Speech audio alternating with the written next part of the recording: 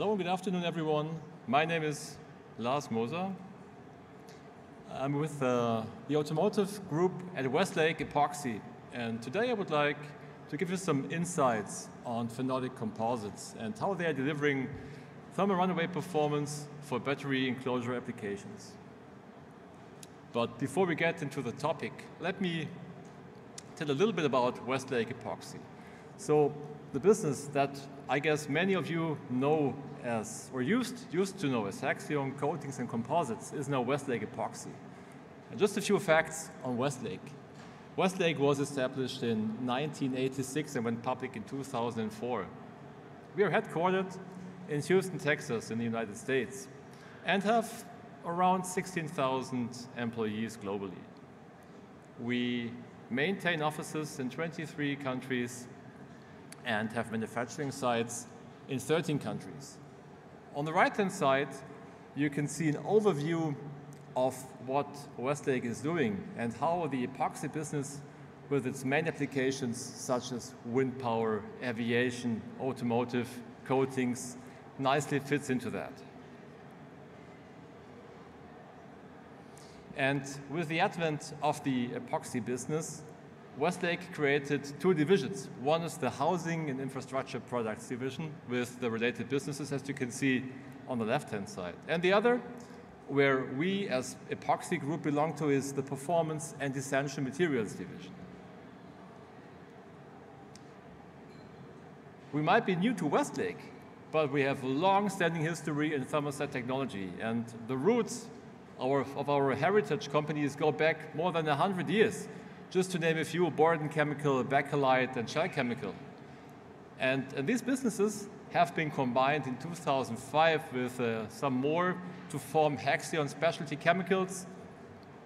Then the next milestone was in 2012 with the opening of the Transportation Research and Application Center, the so-called TRAC, which is located in Duisburg, Germany, with a clear focus on fast-track development of innovative lightweight composite materials specifically for the transportation sector. And this subsequently led to a qualification at a major German OEM in 2017. And as of April 2022, Westlake acquired the entire Hexion epoxy business, forming now Westlake Epoxy. So now let's get into the topic of phenolic composites and their application in battery enclosures. So why is this important? Just look, with 108% global sales growth in 2021, the electric car is more popular than ever. And at the same time, China and also other geographies following are introducing stricter FSC, so flame, smoke, and toxicity regulations or requirements on the EV battery enclosures to ensure passenger safety in case of a fire. So the challenge now is to have materials which are cost competitive and delivering the performance, not only in fire retardancy, flame retardancy, but also, of course, on the mechanical side. And we are convinced that composite materials are an ideal solution to these challenges. Let's first look into the requirements for EV battery enclosures. Well, it's not only one or two or three, it's a whole array of requirements, as we can see here. And these can be grouped in fire retardancy requirements, of course mechanical requirements, as it's an integral part of the body of the car.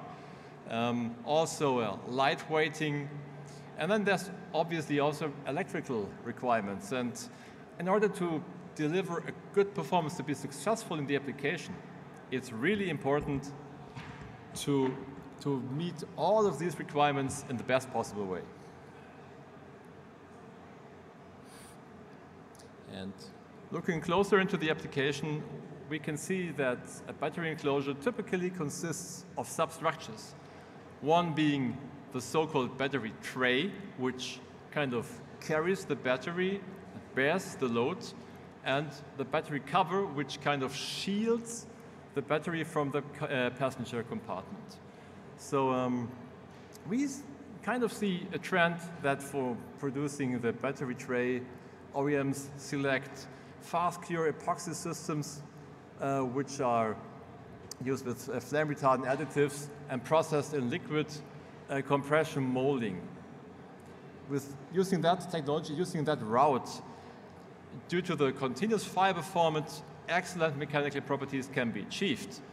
And using the LCM process, highly economically production is possible, as even no preforming is required.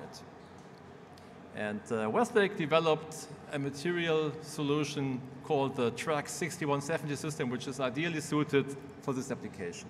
But now let's move on to the battery cover, which kind of protects the passengers from the battery with its incredibly high energy density. So here, the mechanical requirements are not as high as for the battery tray. And so, but on the other hand, the shapes are more complex. So it's more getting a challenge in moldability of complex shapes. So for that reason, the SMC format is ideally suited. That uses a chopped fiber format with excellent moldability, with excellent flow, and the option to incorporate continuous reinforcements if needed.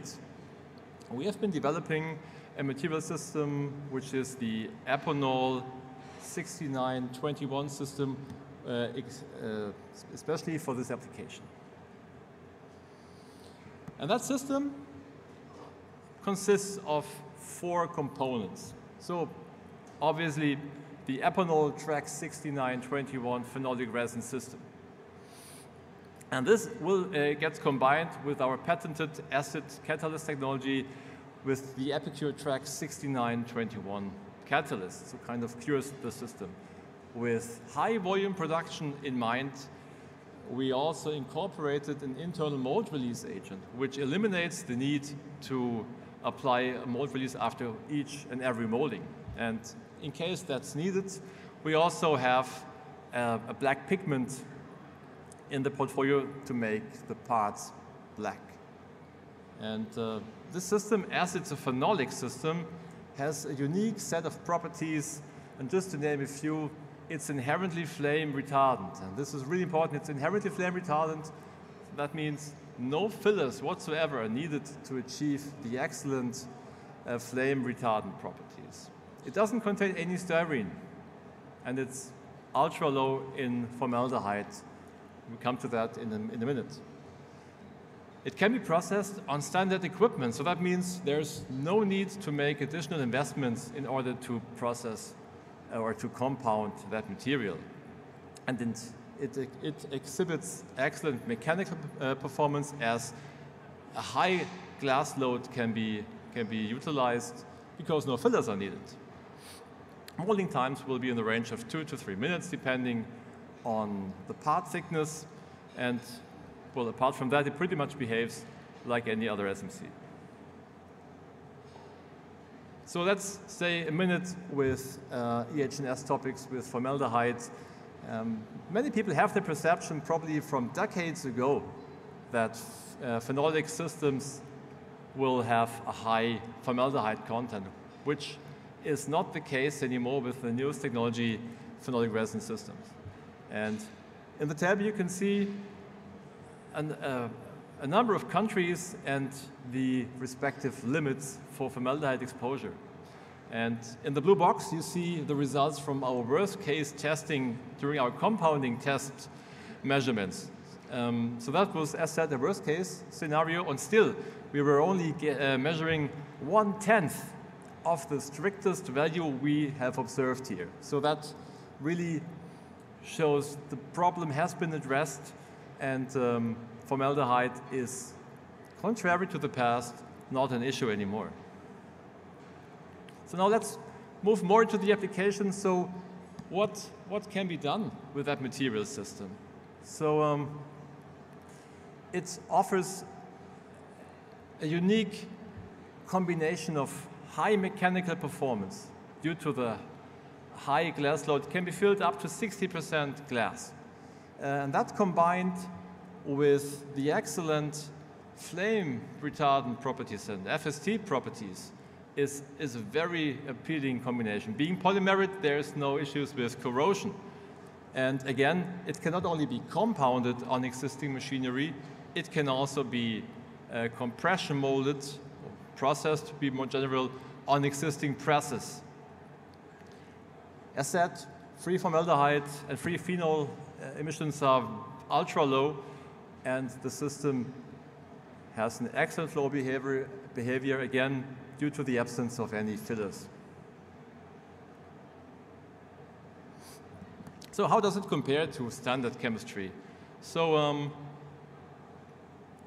standard chemistry, polyester, vinyl ester, or other SMC systems are not inherently flammable. That means they have to be filled with flame retardants, in many cases ATH, aluminum trihydrate, which just brings a number of challenges from the mechanical side, from the processing side, and also from the lightweighting perspective. On the flip side, with phenolic SMC, this problem doesn't occur because there is no fillers needed. The system can be highly filled with glass, exhibiting excellent mechanical performance, and with proper design, cost competitiveness at the part level and reduced weight is achievable.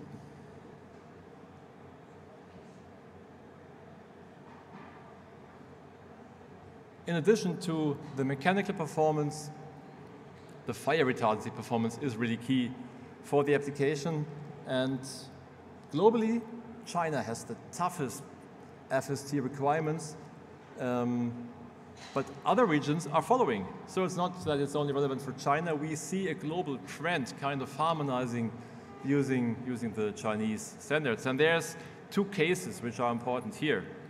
On the left-hand side, you can see the so-called bonfire, which is an external fire attacking the battery from the outside. And you can see the testing numbers or the standard numbers in the box. And the other case is the so-called thermal runaway, which is a fire inside the battery. And there the passengers have to be protected from the fire which attacks the battery from the inside. So here you see a quick overview of these tests. On the top, the external fire, the bonfire. On the bottom, the internal fire. And it's important to bear in mind for the slides to come that for the bonfire test, it's really a question of maintaining the integrity of the enclosure and having a self-extinguishing performance so that the part just doesn't continue to burn as many polymers would do. For the internal fire test, it's important that the components withstand the load for at least 5 minutes. So 5 minutes was defined as kind of the time that should be given to the passengers to escape from the vehicle. So let's start with the bonfire test. This is a battery box from a legacy EV, which was molded using our phenolic SMC system. This is the system, how it looks uncolored, just out of the mold. And here you can see a quick overview, some snapshots on the bonfire testing. So you can see a pan full with gas or petrol, which is lit, as you can see here. And the enclosure pretty much just sits inside and gets burned from the outside. So here you can clearly see some signs of fire, but didn't continue to burn. It maintains its structural integrity, and it would still protect the battery or the cells from the environment. The thermal runaway testing has a little different setup. You can see this is done with kind of a benchtop testing. So there is a gas torch, which you can see at the very bottom of the image here. And the testing article is placed vertically just in front the gas torch. And there's two different protocols or two different versions of this test. The protocol A is pretty much a fire exposure of the test plaque. So that means there's a torch at 1600 Celsius, and this continues to burn until there is a hole observed in the panel, which will define the time. And this then can be used to calculate a couple of properties later on.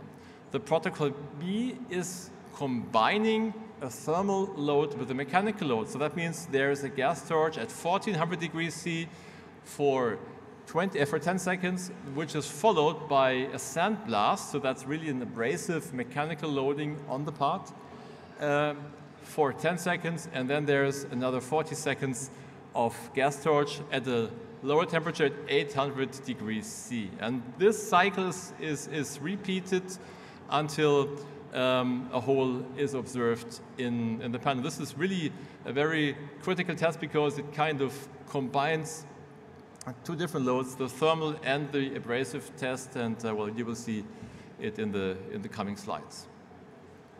Again, the target in both tests is to reach 5 minutes.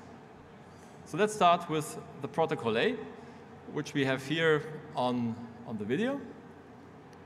So the gas torch is lit, and the panels are subjected to the fire. We tested different materials. So one is cast aluminum, which burns through after like 30 seconds. Then we have ATH polyester, which shows better performance, but withstands for roughly 100 seconds. And then on the right-hand side, we can see the phenolic material, which exceeded the testing time without a failure. We simply stopped the test because we were not able to burn a hole into it after, I think, 6 seconds. And we had some more tests with even longer exposure times. Now, let's look at protocol B, which again features the different materials, aluminum as the first material. So you can see the first cycle, then you can see the sandblast as it shoots onto the surface, and then the gas torch again. Same materials, aluminum, polyester filled with ATH, and phenolic material. And well, cycle 2, there's already a hole in the aluminum. The ATH polyester holds up stronger. So the second cycle you can see is almost completed, and the phenolic as well. But in the third cycle you can see that the ATH filled polyester also showed a hole, and for that reason the test was stopped. For the phenolic material, you can see we have 5 cycles completed, 6 cycles completed. And here in the 7th cycle, there was a hole observed, but again, kind of just positioning the phenolic material to other materials which are in use for battery enclosures, just showing the extraordinary performance of this material system compared to competitive materials. Here, a quick overview in some images. From the front and from the rear side, this was done at a slightly lower temperature. And just replicating the result we have seen earlier, that cast aluminum and ATH-filled polyester were holding up for a certain time, but were not sufficiently in performance to withstand the full 5-minute cycle. Phenolic SMC exceeded the required time by far, and we could not observe a hole here. For the protocol B results, so for the combined thermal grid blast or sandblast and thermal impact, we observed that the cast aluminum was okay for 1 cycle, but in the 2nd cycle we saw already a hole. The ATH-filled SMC or polyester performed better, but still not up to the requirements. So 5 cycles, so 5 cycles would be 5 minutes, as 1 cycle is exactly 60 seconds, and phenolic really delivering the performance here and surviving 6 cycles. And this extraordinary performance in fire retardancy can be combined with best-in-class mechanical performance. In the first column, you see typical mechanical properties of phenolic SMC. And on the very far 3 columns, you see 2 standard SMC material systems and aluminum. And in almost any property, the phenolic SMC excels. And just in case that there is some design planned where this will not be enough, this material can still be combined with UD reinforcements based on phenolic resin. So that means you could even locally reinforce the phenolic SMC with some UD fibers and end up with a load-adapted geometry, really enabling high lightweighting quality and low density, low weight. For the battery enclosure, it's really key to have a look at the property retention. Here we see a comparison of phenolic SMC and ATH-filled SMC in the puncture test. You can see the test standard at the bottom of the slide. The 3 lighter ones were tested before fire exposure, and the darker ones were tested after fire exposure. You can see before fire exposure, phenolic SMC and ATH-filled SMC were pretty much on par, but after the fire exposure, there was still a good portion of property available at the phenolic SMC material, but no integrity at all for the standard SMC formulation. So also here, very, very appealing and interesting properties for the phenolic SMC.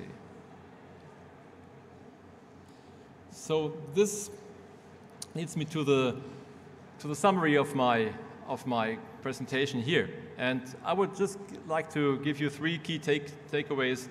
Phenolic SMC offers a unique set of properties, the unique value for automotive applications, specifically for the battery enclosure.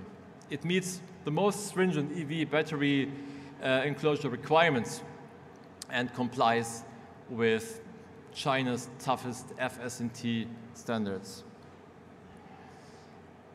I would like to thank you for your kind attention. If you would like to know more, if you would like to discuss, if you would like to see some parts molded with such a material, please come visit us at our booth. It's just down that corridor here at G52 here in Hall 6. And we have, I think, time for a question. So if there's any question, I'd be happy to answer that. Thank you very much.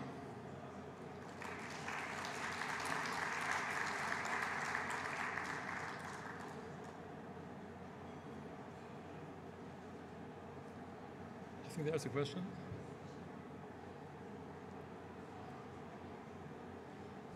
Thank you very much. Obviously, sustainability is a big thing, especially in automotive. What does the end of life look like for phenolics? Well, phenolics, well, we take, of course, that question seriously, and we currently observe that topic. So it's a bit too early to talk about results, but that's something we have in focus. And for sure, we'll come up with some answers, I hope, relatively soon. Thank you. Any other question? Okay. Then I would like to thank you again and wish you a good rest of the day. Thank you very much.